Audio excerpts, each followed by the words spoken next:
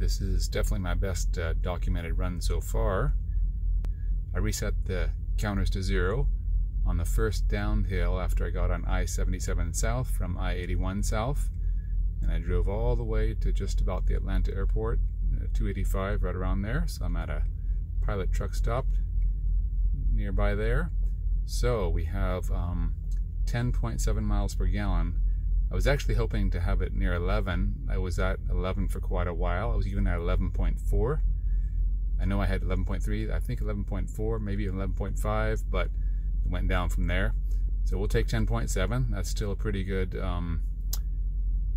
number. And so average 58 miles per hour. Had some uphill and downhill and so on. So the weight is about 51,000.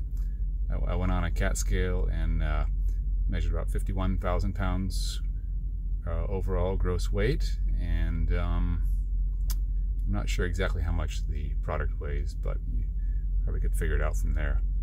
So there we go.